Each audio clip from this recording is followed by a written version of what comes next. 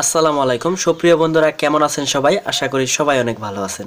তো বন্ধুরা, আজকে আমি আপনাদেরকে শেখাবো যে কিভাবে বিকাশের মাধ্যমে পল্লী বিদ্যুৎ বিল পেমেন্ট করতে হয়। তো আমরা যারা পল্লী বিদ্যুৎ পোস্টপেইড পেমেন্ট করতে চাই তারা ইচ্ছা করলে বিকাশের মাধ্যমেও করতে পারবো। তো আজকের ভিডিওতে আমি আপনাদেরকে এটাই শেখাতে চলেছি। তো আর বেশি কথা না বলে সরাসরি চলে যাব আমরা মোবাইল স্ক্রিনে।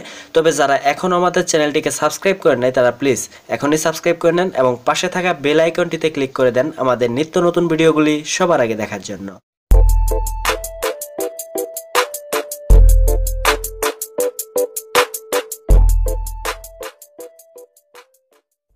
Welcome back. তো বন্ধুরা, এখন আমি মোবাইল স্ক্রিনে চলে এসেছি। তো এখন সরাসরি আমি চলে যাব আমার ডায়াল অপশনে। তো সেখান থেকে ডায়াল করব *247, অর্থাৎ বিকাশের যে কোড আছে সেই কোডটি ডায়াল করে আমাদের যে সিমে বিকাশ খোলা সেই সিমটি সিলেক্ট করে দেব। তো সেটি সিলেক্ট করে দেওয়ার পর সেখান থেকে আমরা চলে যাব 5 নাম্বার পে বিল। তো এখানে 5 টাইপ করে এখানে টিক মার্কে ক্লিক করব অথবা সেন্ডে চাপ দিয়ে দেব। তো তারপর আমরা ইলেকট্রিসিটি পোস্টপেইডে ক্লিক করে দেব, তার মানে 2 নাম্বার 2 দিয়ে এখানে ক্লিক করে দেব। তারপর হচ্ছে পল্লী বিদ্যুৎ পোস্টপেইড 1 নাম্বারে আছে, তো আমরা এখানে 1 নাম্বারটা সিলেক্ট করে দেব। তো 1 নাম্বারটা সিলেক্ট করার পর এখানে দুইটা অপশন আসবে, একটা হচ্ছে চেক বিল আর একটা হচ্ছে মেক পেমেন্ট। তো কিভাবে বিল চেক করতে হয় সেই সম্পর্কে অলরেডি একটা ভিডিও আছে, মানে 1 নাম্বার যে অপশন সেই সম্পর্কে অলরেডি ভিডিও আছে। সেটা যদি না দেখে থাকেন তাহলে এই ভিডিও ডেসক্রিপশন বক্সে লিঙ্ক দেওয়া থাকবে, সেখান থেকে দেখে আসবেন। আজকে আমরা পেমেন্ট করব, এই জন্য 2 নাম্বারে দিয়ে দেব। তো 2 দিয়ে সেখানে ক্লিক দিয়ে দেব। তো তারপর ইনপুট SMS এসি নাম্বার, তো 1 দেব এবং এখান থেকে সেন্ড অথবা নেক্সটে ক্লিক করব। তারপর এখানে আমাদের আর কি SMS অ্যাকাউন্ট নাম্বারটি দিতে বলতেছে।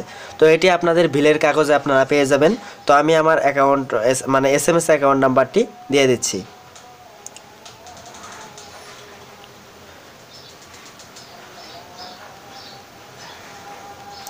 তো আমি আরেকবার সেটিকে চেক করে দেখে নিচ্ছি যে এটি ঠিক আছে কিনা।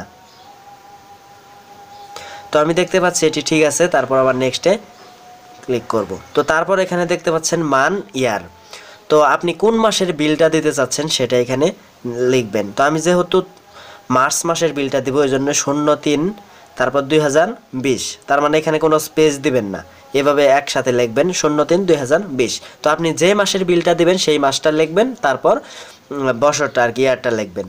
তো লেখার পর আবারও যাবেন, তারপরে অ্যামাউন্ট, বিলের যে অ্যামাউন্ট আছে বিলের কাগজে সেটা আপনারা দেখতে পারবেন। তো আমি বিলের কাগজ থেকে দেখে নিয়েছি, সেটা 85 টাকা। তো আমি সেটাকে দিয়ে দিলাম, অ্যামাউন্টটা বসিয়ে দিলাম। তো অ্যামাউন্টটা দেওয়ার পর সব কিছু আবারও চেক করবেন ঠিক আছে নাকি। এখানে সবচেয়ে গুরুত্বপূর্ণ বিষয় হচ্ছে SMS হিসাব নাম্বারটা যদি ঠিক থাকে তাহলে আপনার পেমেন্টটা হবে, আর যদি ঠিক না থাকে সেক্ষেত্রে মানে নাম্বারের সাথে এবং অ্যামাউন্টের সাথে যদি না মিলে সেক্ষেত্রে কিন্তু পেমেন্টটা যাবে না। তো এই জন্য এটা বারবার খেয়াল করবেন। তারপর আপনাদের বিকাশের পিন নাম্বারটি দিয়ে দিবেন। তো পিন নাম্বারটি দেওয়ার পর আপনারা দেখতে পাচ্ছেন receive pay bill request of টাকা 85 এত অ্যাকাউন্ট নাম্বার সব কিছু কিন্তু দেখাচ্ছে। ওয়েট ফর কনফার্মেশন, তার মানে কনফার্মেশন SMS এর জন্য অপেক্ষা করতে বলছে। তো আমি দেখি তারা কি মেসেজ পাঠিয়েছে। তো দেখেন এখানেও সেম কথাটি আছে। তারপর আমরা দেখেন অলরেডি আরেকটি মেসেজ দেখতে পাচ্ছি, বিল সাকসেসফুলি পেইড বিলার পল্লী বিদ্যুৎ, তারপর মানে দেখাচ্ছে সব কিছু কিন্তু এখানে দেখাচ্ছে, ফি মানে 5 টাকা চার্জ কাটছে, সব কিছু কিন্তু এখানে দেখাচ্ছে। তো আশা করি কিভাবে পল্লী বিদ্যুৎ বিল বিকাশের মাধ্যমে দিতে হয় সেটা আপনারা জানতে পেরেছেন এবং টোটালি বিষয়টা শিখতে পেরেছেন।